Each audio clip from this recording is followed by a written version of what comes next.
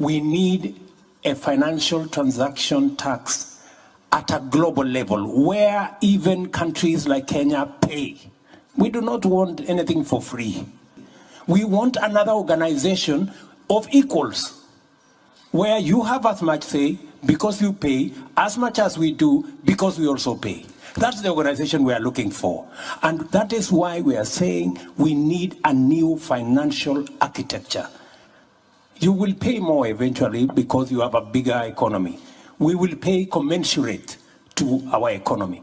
And we want those resources controlled not by IMF and World Bank. Because IMF and World Bank, you have the final say. We don't have no say. We want another organization of equals where you have as much say because you pay, as much as we